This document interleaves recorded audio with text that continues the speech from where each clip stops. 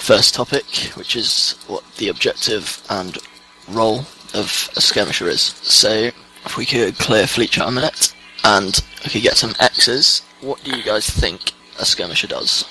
Go for it, Marvin. It's tracking down and pointing targets for a fleet. Yep, covered a decent range of the role there. Cador, did you have anything to add to that? Yep, checking that the route ahead for the fleet is safe and that they're not going to go and land themselves into a bubble. Yep, that's also part of it. Anyone got any other ideas? Gregor, let's go with Phoenix first.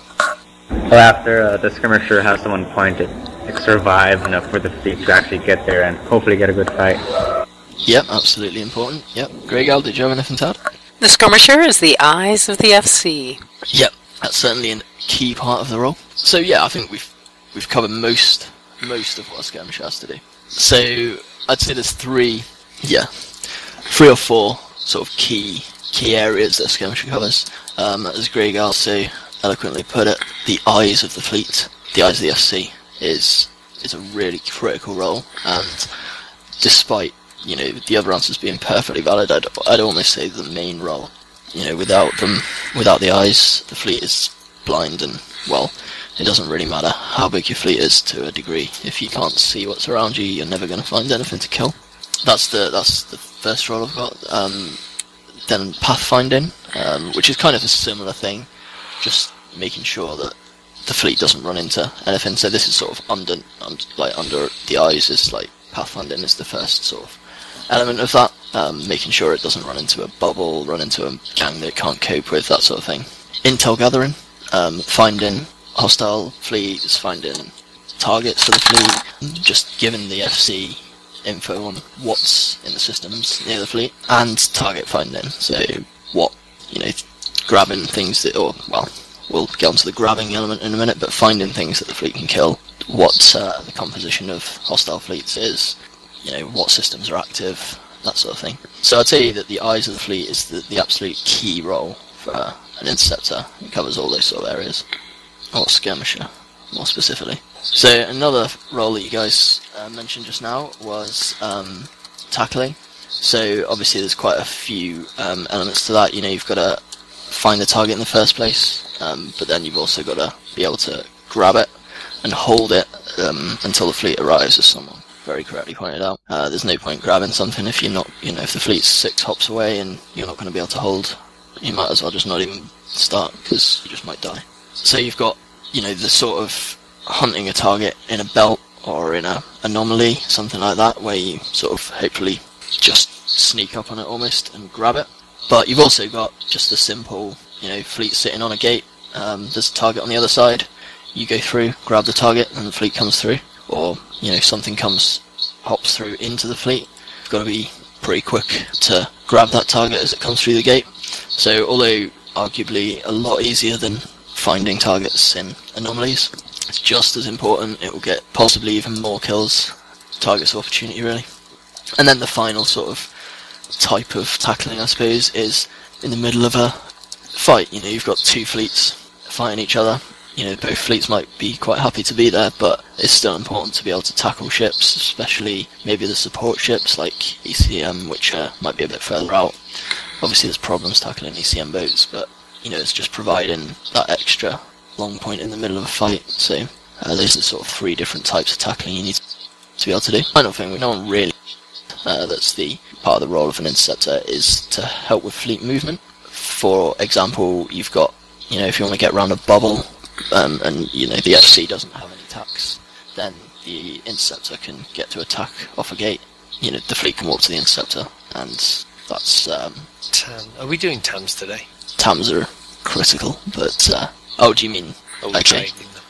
Yeah, absolutely. On grid TAMs, well, that's exactly what the next thing I was going to say. So why doesn't somebody X up to tell me what is TAM? Cador, go for it. It's where you get an inti pilot to go and burn off in a direction so that people can't scan you down and drop themselves right on you at 0. Keep warping the fleet to them. Okay, that's a rolling safe, yeah. It is kind of a TAM, but it's probably not what we mean generally when we say TAM. Marvin, do you want to have a go first?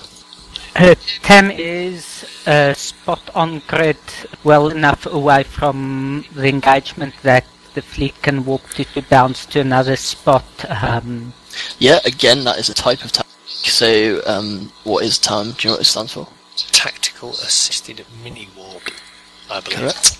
And it's when you put yourself on grid at a point which is 150 or more Ks away from the rest of the fleet, so they can get to a point on grid that they need to be.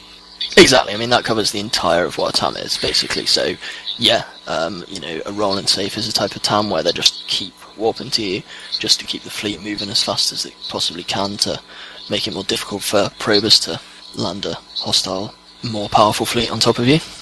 That's one type. As Marvin mentioned, you've got the type where you want to bounce to get to, say if you're 100 off a gate and you quickly wanted to get back to the gate, and if you have an INT at, say, 200 kilometers away, you can walk to the INT, walk back down to the gate. That's obviously useful. There is another use for a TAM. I guess I'm giving you a bit of a difficult time, but Jostein Fitch, do you want to have a go at another use for them?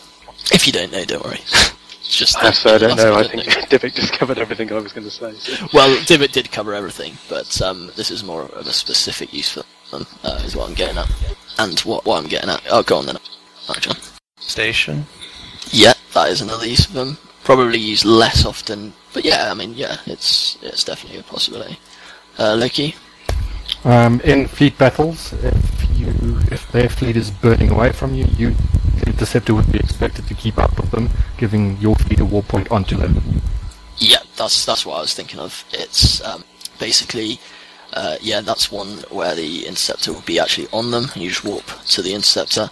There might be another situation where you've got, one interceptor's got a target tackled, and if you have any ones, then the spare ones can go beyond the target, and then the fleet can warp at range to the interceptor and land on it, or even to it directly and land ahead of it. So, it's a way of catching targets that are faster, or, there's loads of uses. So, basically that's what a TAM is. It's probably the fleet movement element of a skirmisher's role is probably the least critical, but it's certainly really, really useful in certain situations.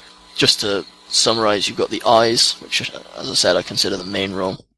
You've got the tackling, which lots of you gave me different examples of when you could do that and what you need to do that.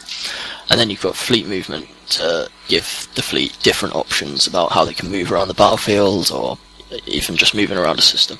That covers the role of the interceptor, or the skirmisher,